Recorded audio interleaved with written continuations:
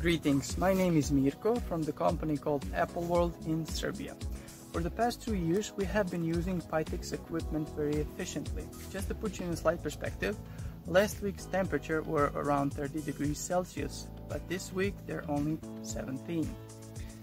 This is where our sensors come in very handy. For example, this sensor is used to keep track of the water flow in the system. So if there's some kind of a problem with the water flow, the sensor would notify me. Also, we have these sensors are used to measure plant stress, and every time there's a abundance of water or lack thereof, those sensors would notify me, so I would know how to use water more efficiently. As you can see, our cooperation with the Phytech has been very fruitful. For example, this is fruit meter. It is used to keep track the size and the speed of growth for the fruit.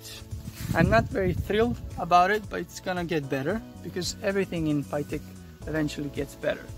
For me, the greatest asset of the company are the people, because every time I would experience slight disturbance or some kind of problem, they would go out of their way just to make sure everything's fine. So I'm very grateful for the cooperation, and I wanted to say thank you.